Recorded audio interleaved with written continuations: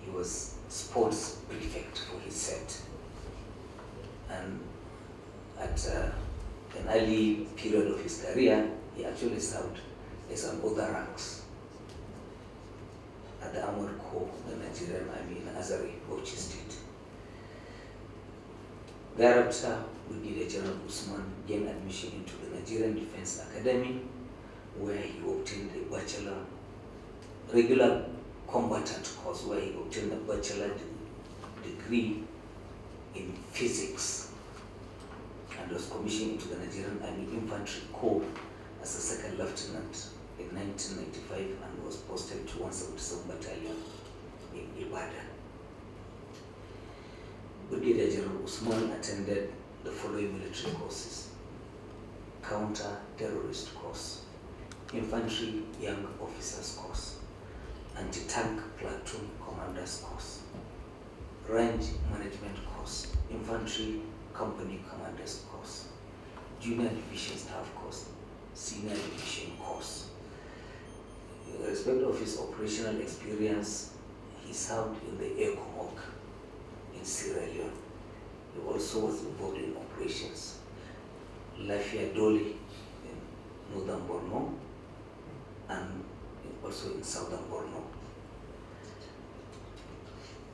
His command experiences included Battalion Commander, Guards Battalion Kefi. He was Garrison Task Force Brigade. He was AHQ Garrison Task Force Brigade Commander in Baga and Muguno, and was Commander 28 Task Force Brigade in Chibok. He received various letters of commendation, including one by General Etewe as Commander of the Guards Brigade for helping in containing crisis in Nasarawa State. And he also received yet another commendation from the Serving Chief of the Army Staff, General Faruk Yahaya, for his judicious handling of security issues within his area of responsibility in the FCT, Nasarawa State and parts of Niger State as Commander of the Guards Brigade. His hobbies include playing football, swimming, and studying comparative religion. He is happily married to pharmacist Dr. Rekiya Usman, seated by him, and the union is blessed with 3 lovely children: Muhammad Awal, Mariam, and Suleiman. Your Excellency, Mr. President, may I humbly present to you the Commander, Guards Brigade, to be decorated with his new rank of Major General. He was approved by the Army Council on the 15th of December 2022. In doing this, Mr. President will be assisted by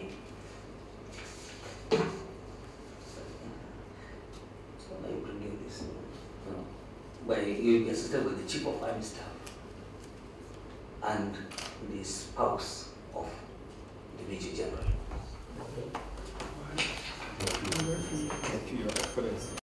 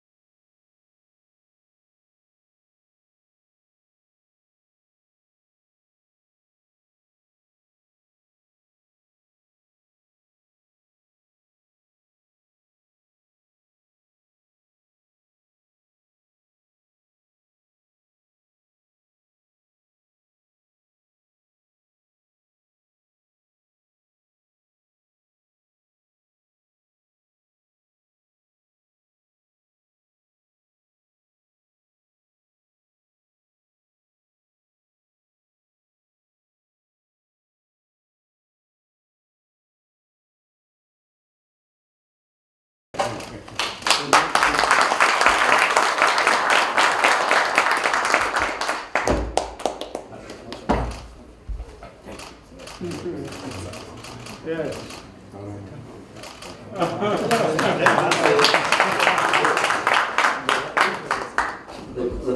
And very able members of the aides of the president,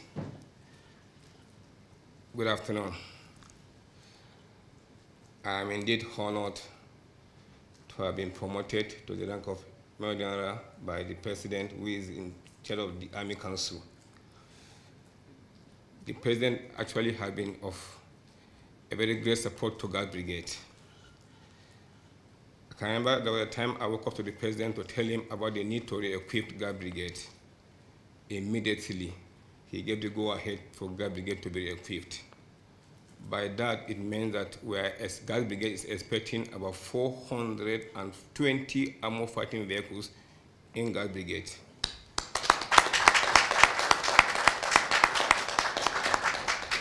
That has never happened in the history of Guard Brigade. It will really help to secure Abuja, Nasarawa State, which is our AOR also, and parts of Niger State. It will also help the Army, as the COAS told me in his office. I also want to thank the Minister of FCT, our Governor, for also giving us enabling environment to operate, Your Excellency. And I also want to thank my excellently able COAS, Cho Army staff and Cho Air staff for all their direction, their guidance, and their support to Guard Brigade. I also want to thank every member of the Villa community for all the cooperation we have received so far, and I know the cooperation will continue. The one thing that I'm very happy about is that what the President approved for us will be mostly enjoyed by those coming behind us. That is leadership for me, at least. It will help to secure Abuja, as I've said earlier on. Also, on my own, we are already constructing accommodation for 20 officers of Guard Brigade. 12 of those officers will stay in two-bedroom self-contained flat, while the remaining 8 officers will stay in one-bedroom self-contained flat accommodation. Right now, we are already roofing the accommodation. I believe one day it will be completed. That is another achievement I will say we have achieved. Time is fast spent. Once more, I really thank the President.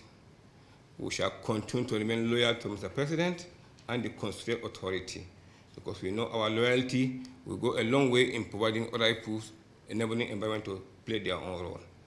Once more, thank you, Mr. President. I'm grateful. And his family. I saw only one lady beside his wife. Who is she? Oh, I see. Okay, ladies and gentlemen. I listened to what you went through. I congratulate you.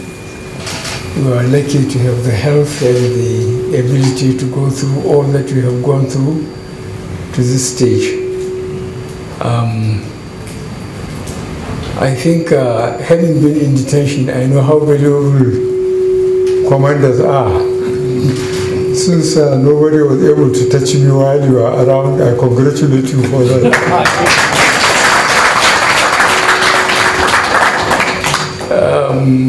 Military service in a developing country is a terrible thing.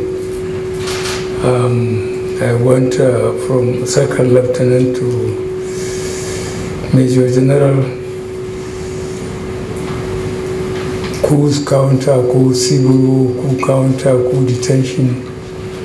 I think it's a terrible experience. I am pleased you have succeeded so much without the suffering I went through. I think I will have to discuss with the Chief of Army Staff what to do with you after leaving here, because I myself is about to go, and I'm deciding to be as far away from Abuja as humanly possible.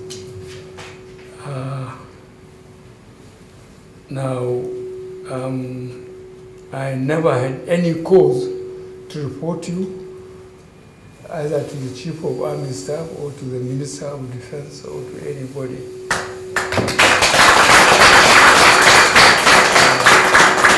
Having known the military, for me to be virtually absolutely satisfied with your performance, I congratulate you.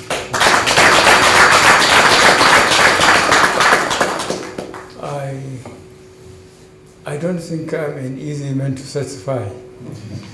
Those who are watching close to me know that I'm too demanding. I congratulate you for surviving that. So, Madam, I apologize for all the inconveniences I caused. Thank you very much.